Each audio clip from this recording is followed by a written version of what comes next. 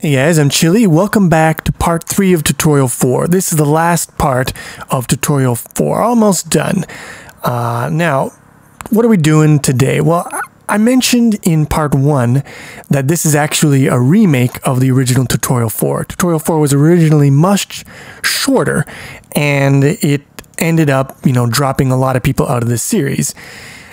Now, for the homework for tutorial 4, original tutorial 4, a lot of people were having trouble with it. It was quite difficult tasks that I gave them. So what I'm going to do in this version is I'm just going to go over what I gave for homework in the previous version. And I'm not going to give it for homework because it fucked over a lot of people.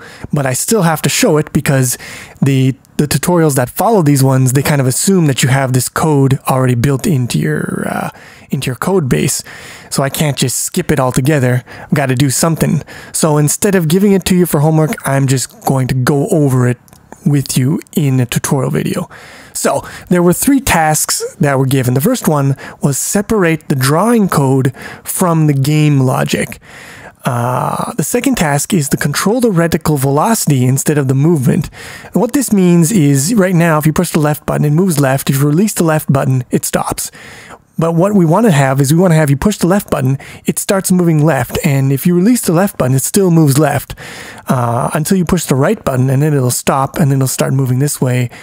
So basically, the reticle is going to be moving whether you press the buttons or not, depending on what velocity it has. I'll get into that. I'll show you what I mean when we get to that. And the third part is prevent the reticle from balling out of control, because if you hold down, when we're controlling the velocity, if you hold down the key for too long, it's going to speed up really quick. It's going to go bam off the side of the screen. It's going to crash your program. So I'll show you a little technique for preventing that. So there's the 3 topics. So first, separating drawing code from game logic. What does that mean? Well, let's go to game.h, and you'll see here that in these functions here, we've got the compose frame function, and that's the one that we've been writing all our code in so far. But then we also have this update model function. Now, what does that one do? Well, here it is. Currently, it has nothing in it, so its empty function takes no actions. If we look at game.go, this is the function that describes what happens every frame. We see that we update the model, and then we compose a frame, and then we end the frame, which basically means we show that composed frame to the user, and then we do it all over again. So the idea here, and this is very common in games, is we want to separate the game logic from the actual drawing operations. And I get this question often, like, Chili, why do I have to do this? I don't want to do this. It's easy to just put it all in the same place. Let me put it in the same place. But no, that's not how we do it. And there are tons of good reasons for this. They're complicated, have to do with architecture. But let me give you a simple example. So there's a game called Factorio, and in it you build a big factory and you fight aliens, and it's a good fun bullshit. Now, it's a multiplayer game. You can have multiple players connect to each other. One player's computer serves as the server, and all the other players connect to it. And that's fine. But sometimes you don't want to have one of the players as the server. You want to have a dedicated server. So you have one machine that runs the game, but no one's playing on it. There's no user interacting with it. It's just running the simulation, and then all the other users connect to that dedicated server. Now, here's the thing. When you have a dedicated server like that, you don't want to be drawing all the graphics, because that's just a waste of CPU power. Think about it. There's no one playing the game on that machine. It's just a server. It's running a simulation, and it's communicating with all the other clients. It doesn't need to draw that shit onto the screen. But if you write your code so that all the game logic and all the king's horses and all the king's men, no, all the game logic and all the drawing code are mixed up together, you can't separate them, and now your server has to draw that shit even though no one's watching. It's bullshit. But if you take all the game logic and you jam it into a separate function, you have your update model function and you have your compose frame function, then when you're playing the game on a client with a human interacting with it, you update the model, and then you compose frame.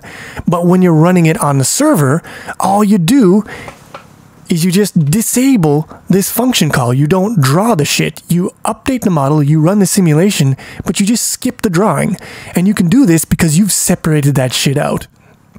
That's just one example of why it's a good idea to separate your game logic from your drawing code. There are many other reasons, but I'm not going to go into that shit right now. I just say, do it because I fucking told you to, bitch. So how do we separate our game logic from our game logic and our input from our drawing code? Well, I mean, all this stuff here, this isn't drawing shit. So it's got to be game logic. So let's just take it and let's cut it out from here. And we'll paste that into here. So here we go.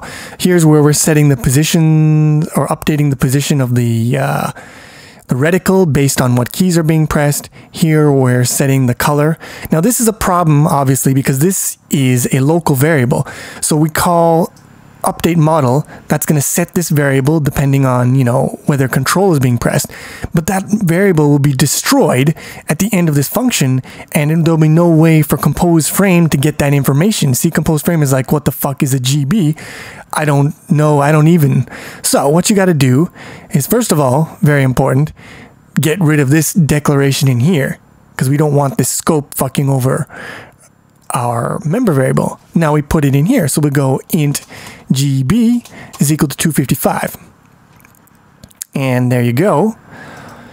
Bob's your uncle. Now in here, we're going to set GB depending on whether control is being pressed. And in here, we can access GB from compose frame and draw our shit depending on it. And that's great. One last thing. Here, we're still calling an input function from compose frame. We don't want to do that. We want to separate that shit out. So what we want to do instead is we'll go into here and let's just do bool change or shape is changed, and we'll set that initially equal to false. So what this is going to do is this boolean is going to tell us whether the shape should change. So we assume the reticle is the default and the changed shape is the box. Now, one thing I want you to note is that in the previous homework, I named this variable different. I believe I named it shift is pressed. But here I'm going to name it shape is changed because that's more reflective of what the shift button is actually trying to accomplish. I just want you to know, because the code that you see in the later tutorials, in tutorial 5 and 6 and maybe 7, might have a different name for this, but just don't get fucked over. Understand, please. So what we're going to do now is we're going to move this call. So we're going to go if. And, actually, we don't have to do this. So this function returns a Boolean value. Bool key is pressed. And all we have to do now is we just do shape is changed is equal to Windows dot, actually, I just paste. That's not a fucking paste. Control V. So this will return true if the key is pressed, which will mean that shape will be changed. So shape is changed if key is pressed. Just take this return value, jam it directly into the Boolean, and then in here, we just test that Boolean. So we go shape is changed. And now if we build this and run it, hopefully we don't get any compiler errors, and now we can move our shit around the screen. Nothing should change in terms of the behavior of the program, but now you can see that our game logic is nicely separated from our drawing code. Very sexy. This is the way you should do it. All right, that's task 1 done. Let's go on to task 2. Control the reticle velocity instead of movement. So what we want to give the reticle a velocity and allow the reticle to move on its own with some velocity. So how are we going to do that? Well, first things first, we've got to create some more variables. So let's create some variables for the velocity of the reticle, which is basically the speed at which it moves and the direction. So we go Vx that's the speed it's moving in the x direction, and we'll set it initially to 0, and vy, and that's the speed it's moving in the y direction, or the y-axis, initially 0. And now what we want to do is we want to increase, so now the keys are going to be working on the velocity instead of on the position. So let's set the velocities, or not set, but adjust them depending on what keys are being pressed. And we'll change that down to 1 because you'll see quickly, but it accelerates quite out of control. So now here we're setting the velocity when we press the buttons. And if we run that, push the buttons, we see that shit don't move. Why isn't it moving? Why do you think it isn't moving? Take a guess. Blue's Clues. The answer is, well, we're changing the velocity, but we're not actually moving the position of our reticle. So now what we have to do at the end here is we have to update the position of the reticle. So x is equal to x plus velocity x. So now every frame it's going to add whatever the current velocity is to the x, and we'll do the same for the y. Y is equal to y plus vy. This will update the position of the reticle on the screen every frame.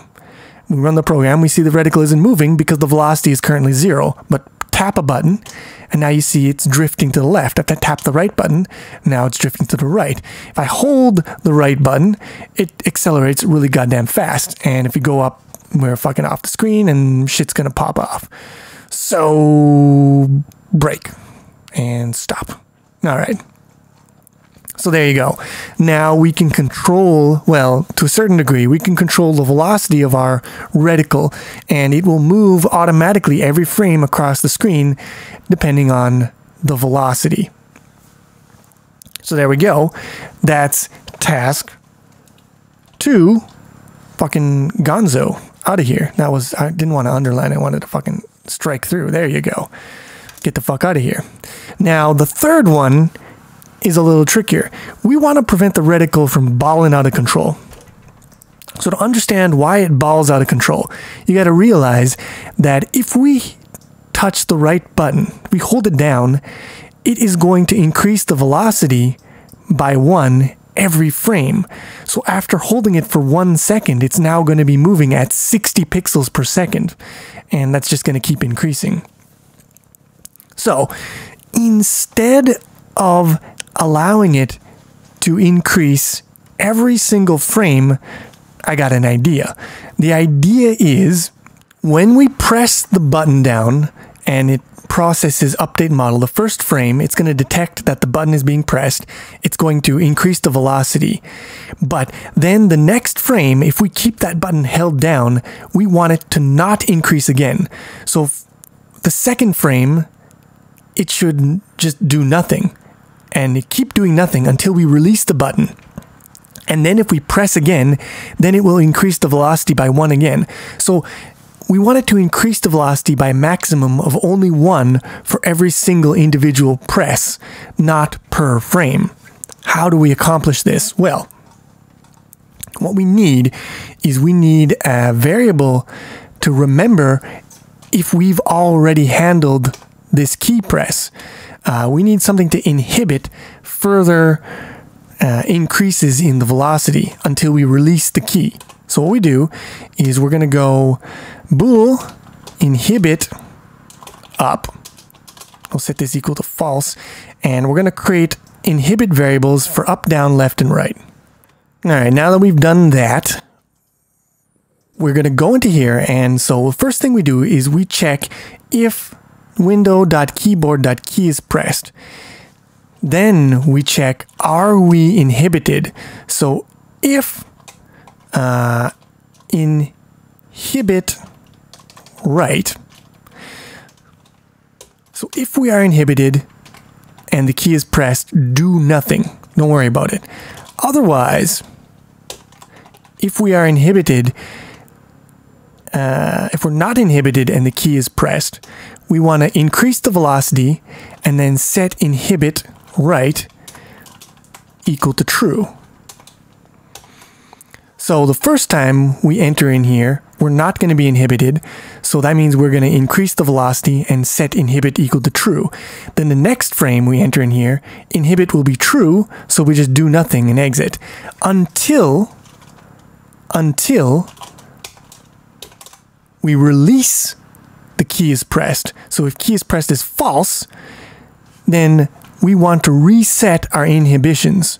So we go inhibit right equal to false. You know, just drink some Jack Daniels or whatever. Get rid of that shit. Let go. Get down with your bad self, and so forth. So now we do this, and this should allow us now when we press the right key, it's only going to increase by 1 pixel per frame, the velocity, and it's not going to increase anymore. So I'm going to hold down the right key, and you can see now it's not balling out of control. If I hold down the left key, you see it balls out of control very quickly. So that works. And one more thing I wanted to show you. So if I press the right key, it's not balling out of control. If I release and press again, now it's going faster, and you get the idea. If I tap it really fast, you can see I can increase it a lot. But I can't increase it by just holding it down because we've got our inhibitor on here. So now I'm going to do this again for these other directions. So if you do that, it should now look something like this. We've got the left, down, and the up all inhibited. And if I run that shit, now I can hold the buttons down and they don't ball out of control. I can hit them multiple times to speed up, and it's a little easier to control. And that is our third challenge fucking roasted. And that'll about do it for tutorial 4. We learned about a ton of shit in this video. We learned about animation and the game loop. We learned about the scope of variables. We learned about classes and objects and about header and source files. And the most important thing is we learned about adding member variables. And, you know, I didn't go into super depth in all these topics, but a lot of them, like classes and objects, we're going to be visiting these things again in more depth in the later tutorials, so don't worry about it. The main thing I want you to understand is how to add member variables to the game class and use them, and what the difference is between a member variable and a local variable in the function. If you understand that stuff, then you're good to go. Now, because we've done a whole bunch of coding already in part 3, I'm not going to give you a homework assignment. Instead, what I'm going to do is I'm going to put some questions up on the wiki page, and you can go there and you can try to answer the questions yourself, and then you can click to see the answers. So your homework is to do the assigned questions on the wiki, basically. And another thing, one last thing that you have for homework is I'm going to be creating a bonus video to give you guys tips on how to succeed in learning programming. Because, you know, this is a remake of tutorial 4. So I've seen you guys going through the tutorials now for quite some time. I've observed you like little ants under the microscope. And I can see where you're going wrong and some advice I can give you that might help you to succeed where you may otherwise fail. So definitely look at the bonus video with the advice and also do the questions. The links to those things will be on the wiki as usual. My name is Chili, and I'll see you soon with some more C++.